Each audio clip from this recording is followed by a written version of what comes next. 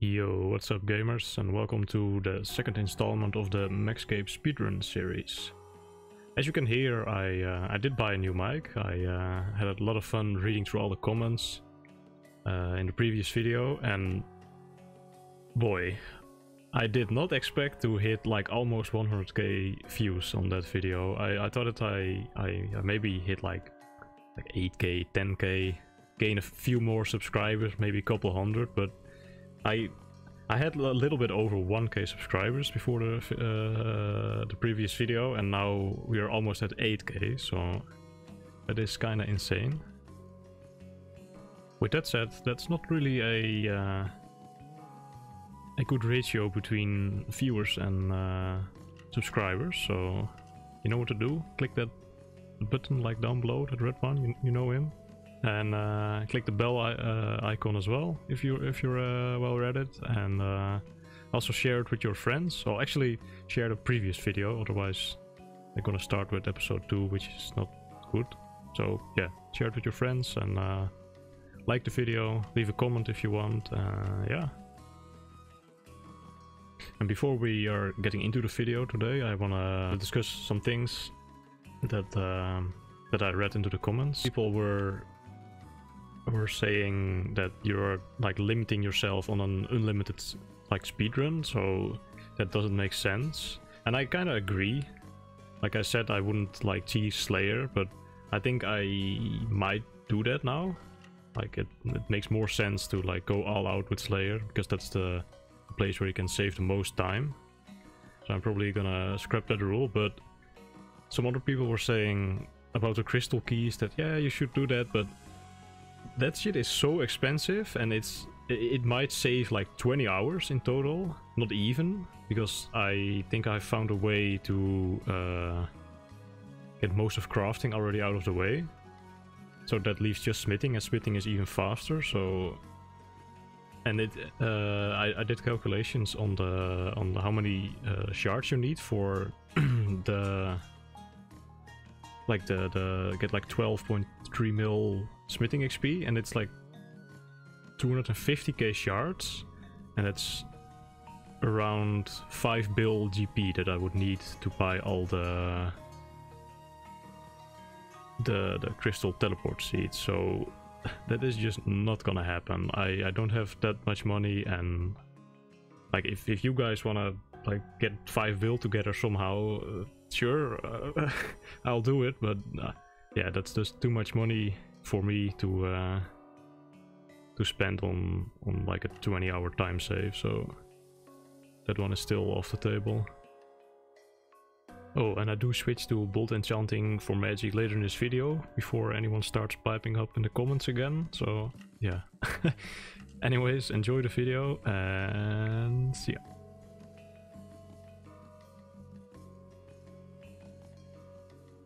So, while this footage of Monkey Madness 1 is playing in the background, I wanna take this time to look at the stats and the playtime from for the account now. This is not really accurate, because it's like a little bit in the future of this episode, but this is the best I could find, like for the playtime and CML temple EHP stats. And yeah, so in the previous episode we did like 40 quests, I think, and we gained like over 750 total, so that is pretty good for the first episode. But the main things you want to look at here are the playtime and the EHP, and the EHP is at the top. So we have 14 hours and 27 minutes played with these stats, and that gets us 17 EHP, so we're a couple hours positive. Yeah, let's get on to the questing. And once more, we are off to a great start. Me not knowing how to figure out how to pay to skip the puzzle in the Monkey Madness, so I just ended up doing it. This puzzle takes a long time, like way longer than hard clue puzzles. So that, yeah, that's a couple minutes down the drain. And if anyone knows like how do you skip the puzzle, I remember doing it like at the start of old school because I was too lazy or maybe too stupid to do the puzzle, but or well, we didn't have rune light back then. So yeah, if anyone knows how to skip the puzzle, that would be great, because I couldn't figure it out. Okay, we made it to the monkey prison, and we are being accompanied by 2 champions right here. They're having a blast, man, I can already tell. But there's no shot that they don't get punched to the dome by the gorilla. I can already see it happen.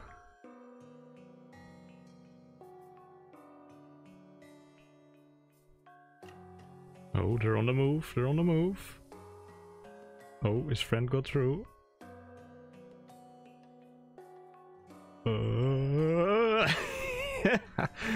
Ooh.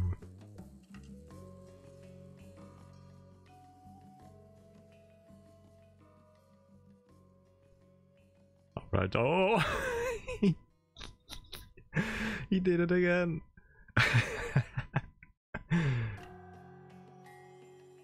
Okay, so we got the monkey dentures and amulet mold.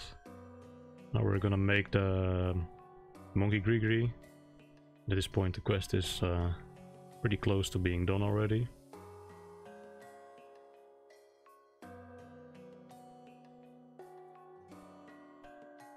And for the boss battle, yeah, what can I say? I prayed magic and placed down the cannon. It was a little bit of effort to get the double hit spots in though, but we got there in the end. Gained a magic level and a range level. And we're getting pretty close to 50 magic, which unlocks the Tome of Fire, and that's it's gonna speed up future bosses, future quest bosses quite a bit, because it gives 50% extra damage on fire spells. Now wrapping up this quest. There we go, that's 3 quest points. And of course the training. We're gonna go for attack and defense here, because the faster we get 60 attack, the faster we get access to the good spec weapons like Dragon Claws, Dragon Halberd. So that's why I chose the attack one. Now I'm getting my crafting up for Nature Spirit. I'm boosting here with a Mushroom Pie so I can cut sapphires from level 16. I want to go for Fairing unlock, so Nature Spirit is up first. That is Nature Spirit done. Easy. I also want to quest my farming up, so I'm doing Cook's Assistant and helping the cook for Recipe for Disaster quest here now. Then I'm gonna do the sub-quest with the Goblin Generals for 1k farming XP. I want to do the first like 32 levels with questing, so I can boost for tea trees after that, and then just do those since they are the highest XP an hour for that level. They're very close together and give like 7k XP per tree. So yeah, Cook's Assistant done. More quest points, and that brings me to the next point. I didn't really explain why I was doing all these quests in the previous video, but the main reason why I'm doing so many questing is that I need to get Slayer blocks. Because Slayer is like the thing where you can save the most time on this run.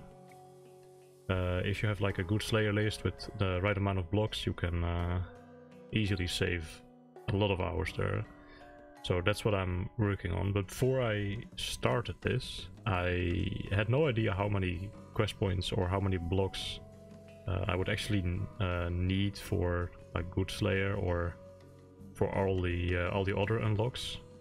For diaries and stuff like that, but it was way more than I expected that you already needed for the most basic unlocks. I wanna ask you guys to think for yourself, how many quest points do you like need at minimum for all the unlocks?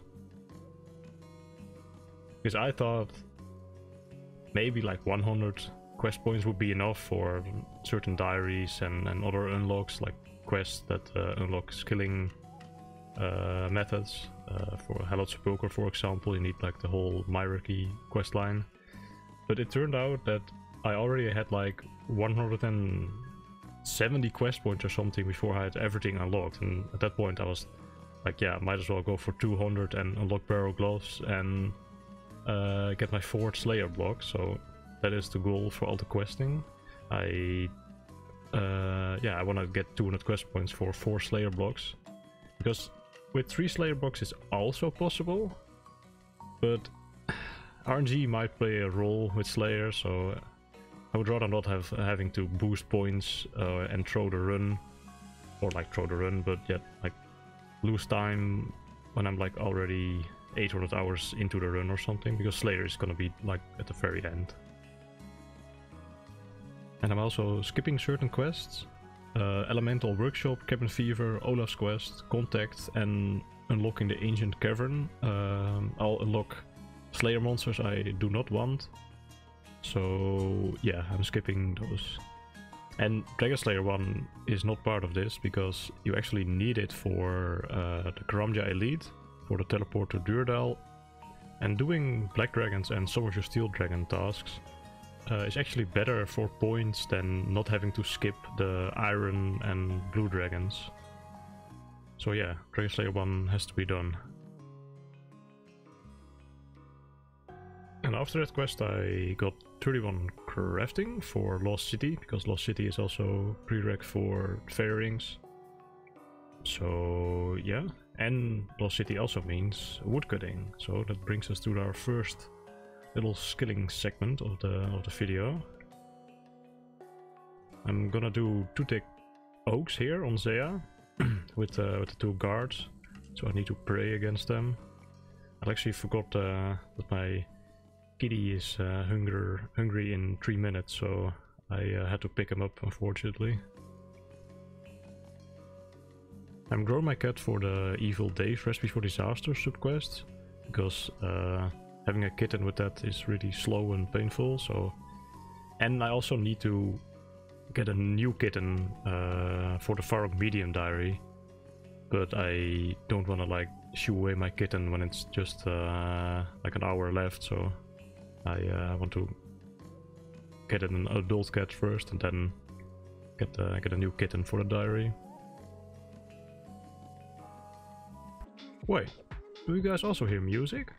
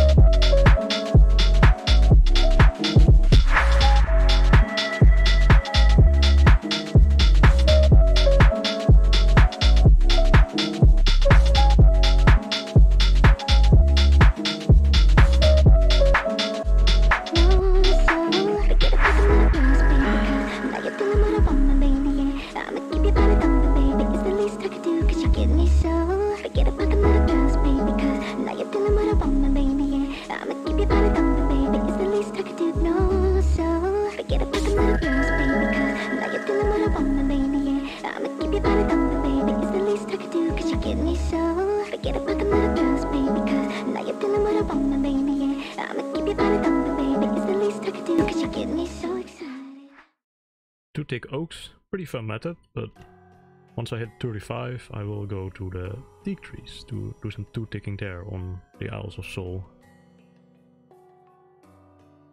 After running for 2 minutes straight, I finally arrived at the teaks, but I bagged my prayer pots as well, and I completely forgot that these things are not rats, and they do hit kinda hard if you are low defense, so I got kinda destroyed by the birds, and yeah, I had to kill them because I was too low HP, and I wanted to go for 42 woodcutting here, but I just wasn't going to make it, so I had to kill him and trade over a prayer pot for my main, and then I could finish 42 woodcutting. So I just got 42 woodcutting at the teaks. Now we're making our way over to Zea, because we needed 42 woodcutting for cutting those juniper trees. And I'm going for 10 logs here, so I can put them in the furnace for the charcoal for dynamite. Because we also plan on completing all Zea favors, actually, in the speedrun. You may be wondering, how is that even efficient? So, for artifacts, having all the diaries, or at least the hard diary completed, which requires all favors, you have unlimited teleports to the Grand Woodland, where you have to recharge your book to do artifacts with. And in the meantime I also completed some easy tasks. I dug up some saltpeter and killed a sand crab. And after that I put the logs into the furnace, played the dwarf, and went on with questing.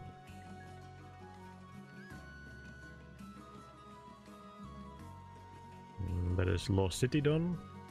And after this I went to do some bagged trees for some farming XP, because I wasn't really in the mood for doing a forgettable tale of a drunken dwarf, since that quest is very long and gives almost no rewards. But I wanted to do it for the farming XP, but I just did 5k farming with this, so I could still get level 32 after all the quests. Finished up Fairytale Part 1 for some farming XP. We do 26. That's enough for Garden of Tranquility after this. First we're gonna unlock the fairy rings, so we're gonna start Fairytale Part 2 like straight after. But with this quest you have to wait 5 minutes before you can like actually start it. So in the meantime we will do some skilling.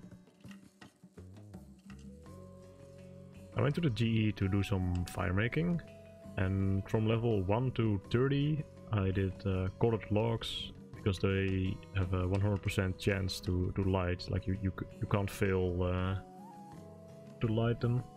And after that I decided to do some fireborn, but my cooking was so low that it was like almost burning everything, and me not like knowing how to do fireborn anymore wasn't also helping, so I don't know, I feel like I even lost time here trying to multi-skill. But yeah, we got 50 fire making in the end and 30 cooking. When that was done I unlocked the fairy rings, which will be really helpful for questing of course. And I did sea slug for early fishing.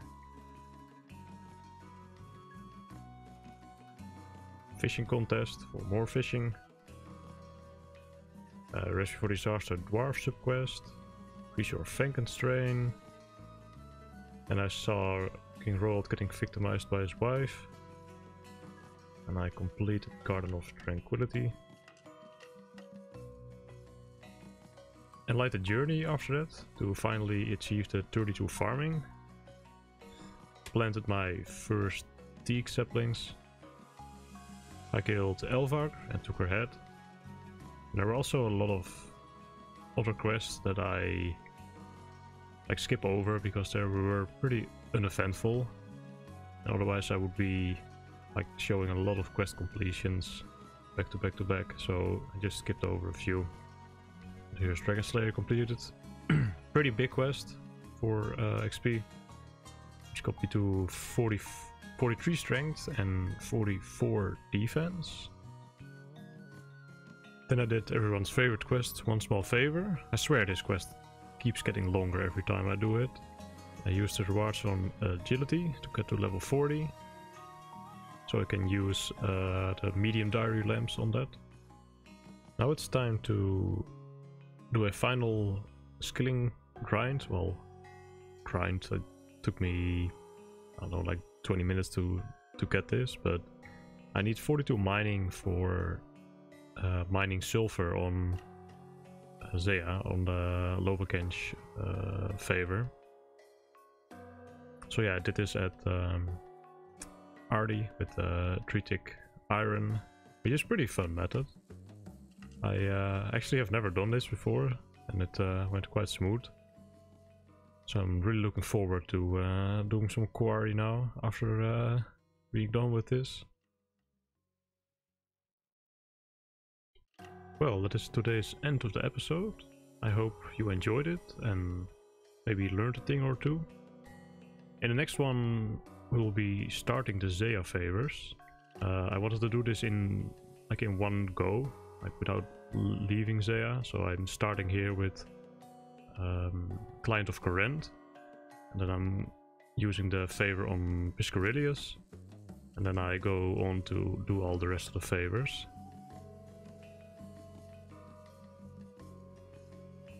This is the playtime as of right now, just shy of 19 hours played, and I think we're still like over 1 hour positive HP wise.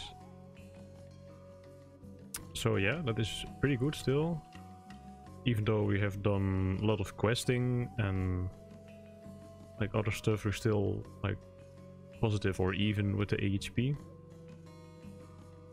We're also getting close to the 1k total mark, which is also kind of cool.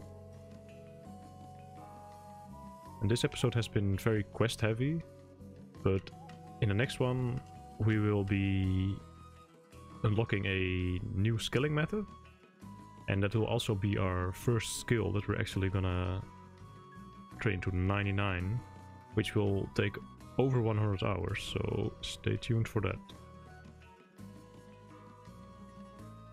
Take care everyone, and I will see you in the next one.